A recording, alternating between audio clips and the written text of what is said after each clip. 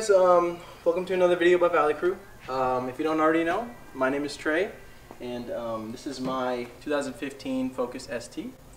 And today we were going to be talking about ethanol and what it can do, like the benefits, and like pretty much what it is and why you would run it in a turbocharged car specifically. I mean, for naturally aspirated cars, it's a lot different, just because ethanol, you really see the benefits of it with higher compression. So boost is a perfect scenario where ethanol would actually come in handy.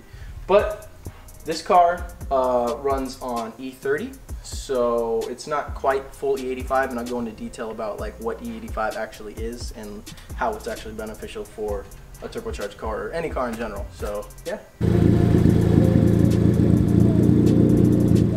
To put it short, E85 is pretty much, it's a fuel that is 85% denatured ethanol, which is, it's derived from corn, so that's why a lot of people have corn fed on their cars, all that stuff. But it's 85% denatured ethanol, and then 15% roughly, like, it's not always going to be perfect, but in a general scheme, E85 is 85% ethanol, and then 15% gasoline or other hydrocarbon. You can really get down to it, on a chemical level with the chemical composition between E85 and gasoline. They're very different, and the properties are, it varies heavily when it comes to the burn of each different fuel, and that's where it comes in handy when it comes to performance. The different types of burns, the higher octane you can get, so the higher boost pressures you can run, and therefore make more power. So a good way to think of it, ethanol is a lot slower burning than gasoline. Typical gasoline, like 91, like we have here in California. We don't really have anything higher than that, unfortunately. But if you have access to ethanol, it's actually pretty cool because you can actually benefit from it, and we'll go into that later. But this car in particular runs on E30, so like I said, it's not full E85, so it's not going to be 85% ethanol. It's actually going to be running on 30% ethanol, and then the rest is going to be the gasoline. So sometimes you have to carry one of these around if you're going on long distance trips, because it takes a lot more ethanol fuel to make power than it does with gasoline. So you're going to be going through a lot more fuel per se, and but in the end you're going to be increasing performance and efficiency of the fuel burning. So in essence, it's kind of worth it if you're not going to be driving long distances. But if you are, you should probably maybe consider tuning for gasoline instead of E85 if you don't have access to it. But if you do, then great. It's a great fuel. I highly recommend it, especially for this car, because considering it is turbocharged, you do see a lot of benefits with that, and we'll get into that right now.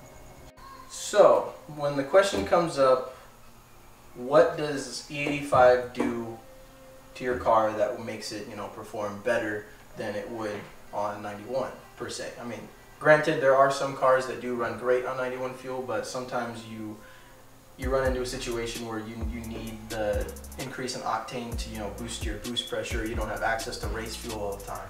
So, ethanol is a great way to increase the octane of your fuel, therefore allowing you to push more pounds of boost and to push that knock limit further. When you're able to advance timing significantly more than if you were to be running on 91 fuel, and I feel like that is one of the main benefits of it, because you can gain a lot more power.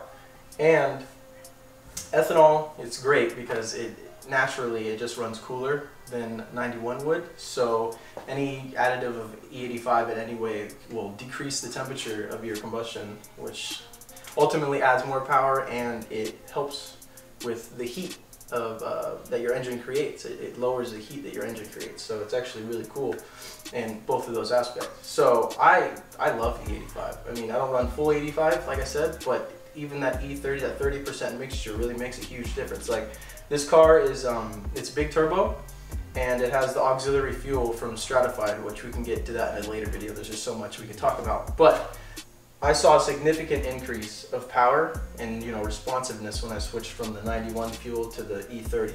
It was like a 40 horsepower difference, and I didn't think it was going to be that much, but it really is. And it all, like I said, it all depends on, you know, who's tuning the car. It all depends on who is doing all the tuning on your car. And I mean, if you have a good tuner, they'll be able to optimize that kind of power out of your car using the E30, or, you know, some people go E40, E50 even. But then you start running into fuel delivery issues. Is the pump powerful enough to pump enough fuel, ethanol, into the combustion chamber?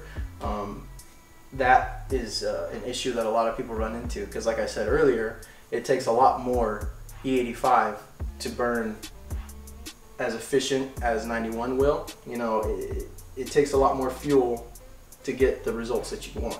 So in the end, you're going to be going through a lot more, and you're going to need to have the proper machinery to pump more fuel to the combustion chamber. So another thing to keep in mind as well when you are switching to ethanol being fuel, you have to think about, you know, the way the fuel is getting to the combustion chamber. So all of your fuel lines have to be compatible for that type of fuel, because ethanol, naturally, it's corrosive to most, you know, standard materials used for fuel lines. So, you know, switching to a dash line that's graded for you're running E85, that would be probably the best solution.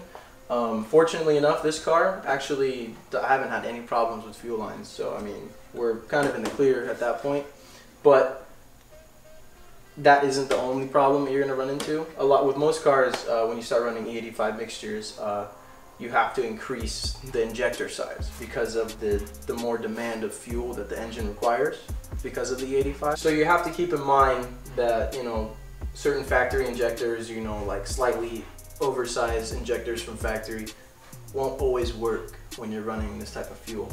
And it's just because of that added demand for fuel that the engine requires to burn efficiently and safely. I mean, these cars, they're awesome. They're direct injected, so like from what I read, I can't claim this as a fact, but from factory I read that these cars come with 1500 cc injectors. Being direct injected, I mean, like, you're able to get a lot more fuel than your typical road car, port injection road car. These cars run a lot higher fuel pressure levels, so I mean, it's able to support that added fuel and that added demand for the fuel. So that's another reason why I decided to go with the auxiliary fuel, because it adds even that more fuel to the air fuel mixture, keeping it safe under boost, which is why I'm able to hit like a hair under 30 psi of boost. It's crazy. So in my opinion, I feel like it's definitely worth it to invest in that tune to get you, you know, that much more power gains and, you know, run that much more efficiently. Yes, you're gonna go through fuel a lot faster, but at the same time, you're gonna get all the benefits of running E85. Cooler burn, you know, more power, safer combustion, because it's preventing knock from happening with the lower octane fuels, because it's increasing the octane substantially. So yeah, I mean, I've had the E30 tune for over a year now, and I haven't had any issues with, you know, engine problems or anything like that. Granted, I don't run the car super hard, but I do plan to in the future with you know, road racing. But for daily driving, I don't see a problem with it. I think it's pretty cool. You can have the power you want, you know, the efficiency you want, and it's a great decision. So we've already discussed this in other videos, but my method of tuning was the access port, Cobb access port. It's a great product, wonderful product. I've had this ever since I pretty much got my car, and I would highly recommend that if anybody's modifying these cars, or if you have this car and you're modifying it, I highly suggest that that's your first modification, just because every other piece that you put onto your car is going to require the proper tuning to run as efficiently as it possibly can. And one thing that you want to stray away from is the off-the-shelf tunes. Yeah, we've discussed in earlier videos that there's been, you know, plenty of stories about people blowing up their engines because of running an off-the-shelf tune, because it's not optimized for the modifications they have done to their car. And every car runs different, so it's very, very critical that you find somebody to tune the car based on the way it runs, the conditions that you live in.